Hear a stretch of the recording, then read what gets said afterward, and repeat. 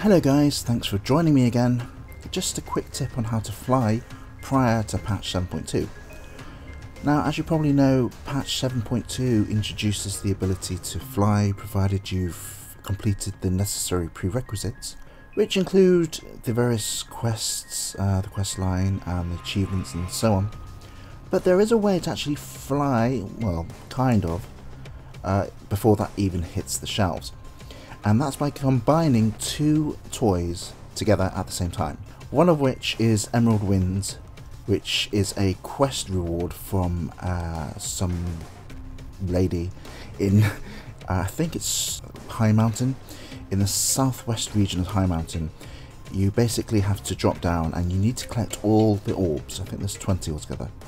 And once you've done that, then you get the Emerald Winds toy. And you combine that with any one of the other gliders, be it the Goblin Glider or the Rocfeather Skyhorn Kite. I'll provide a link in the description describing how to actually get the Rocfeather Skyhorn Kite, because it's like a mini quest line, so to speak, in High Mountain, and it's quite fun. But if you can't be bothered to complete those, then of course you can use the Goblin Glider, which is fairly cheap to make now. So I found the best way to do it is to use the Emerald Winds first, because it propels you in the air. And then you have to bear in mind that you need to keep pressing the icon in order to propel yourself forward.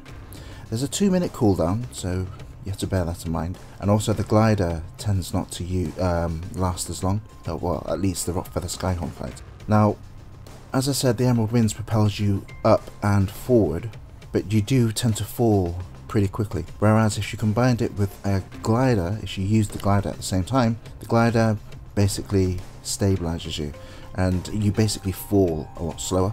And then what you'll find is that you're actually propelled a lot further than if you didn't use any one of the gliders. And so that's how it works basically. As you can see in this video, it's really simple. I'll provide the links in the description as to how to get them once again. So there you go guys, thank you very much. Until next time, I'll see you later. Goodbye.